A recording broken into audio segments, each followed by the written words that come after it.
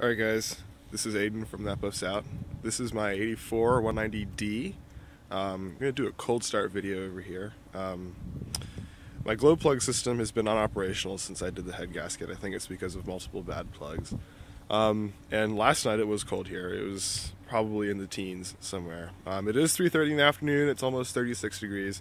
So it's warmed up quite considerably, but the car has been parked in this exact spot since 5:30 yesterday, so almost 24 hours.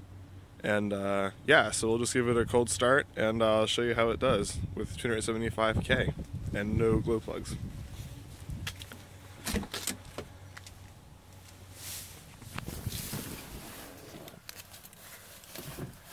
Drop out of gear. Alright, see? Plug light, nothing. Zilch.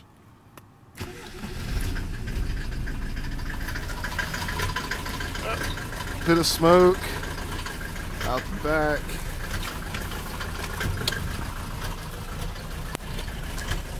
Once everything catches, I think it makes the people in the parking lot very happy. It'll do this for, I don't know, 20 seconds, 30 seconds or so usually. And then as the engine smooths out, it stops making a ton of smoke. Just give you a quick look under here.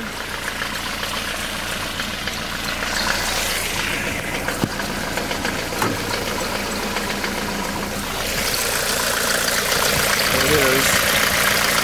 Engine, I don't know why it's not working.